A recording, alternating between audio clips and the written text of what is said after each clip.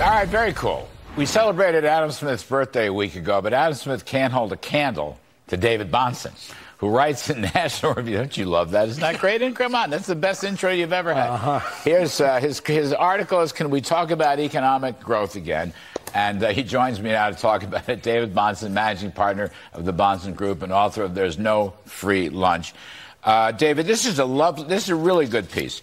And in a sense, it's a bit of a revival for supply-side economics. Why don't you just give us a quick paraphrase? You know, I would love to see supply-side economics be a major issue in the election, but even if the candidates don't want to say the word supply-side, let's just say the word growth.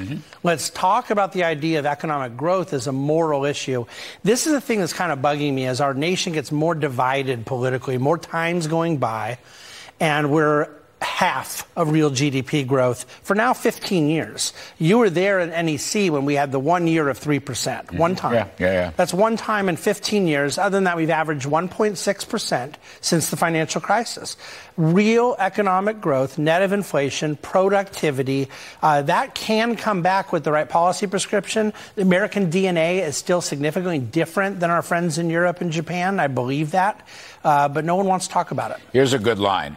Dismissing the significance of tax cuts and regulatory rollback for conservative politics and policy ignores that they have provided the most trenchant means for combating the largesse of progressive policies. That's exactly right. This is a battle between capitalism and socialism, but in particular, the incentive model of growth, which now you mentioned Jude Wanniski, and you mentioned Art Laffer, and you mentioned Robert Mundell.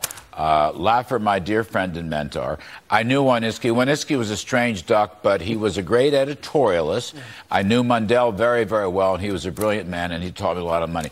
But the point is, the incentive model of growth is an important counterpoint to socialism. And it's also the essence of economics, right? God made us to act, to produce. This is sort of what the created human person is. And the supply side model caught into that. And even before your contemporaries, Mundell, Laffer, these guys, some of them are still with us, some are not. It's David Ricardo. It's Adam Smith, who you joked about before. I wish my book sales could catch up to Wealth of Nations. Smith has done well. He's done pretty well. Just in the past year or two. Yeah, exactly. But that's what it comes down to. The incentive model has to do with we don't need incentives to consume. We all know what we like to consume. The incentive to produce, you got to remove impediments. That's what deregulation's about. You know, if you write another one here, you could put in my pal Jean-Baptiste Say, who wrote at the turn of the 18th century. Let's see, 1804, I think, was Say's law, something like that. I came just a little bit later than that. But he always argued, in effect, we produce in order to consume. Production has to come first. Production provides the means for consumption. And that you can only consume once you've produced, and you can only consume once someone else has produced. And that was sort of, you know, Keynes was the one who said Say's law was that supply creates its own demand. But he was being somewhat sarcastic, but there's truth to it. But he was actually right. That's at the end of the day, in aggregate, across society, that's exactly how production works. And you emphasize in this piece, which I also love, work, the dignity of work and the necessity of work, and how work has been devalued. The socialists and the progressives have devalued work because they want government. They don't want work, they want government. That needs to be a campaign issue. Some of the people running need to talk about work as not only a dignifying thing, but a moral issue. Yeah, I know. I'm on it. It's a great piece. You will outsell Adam Smith this year.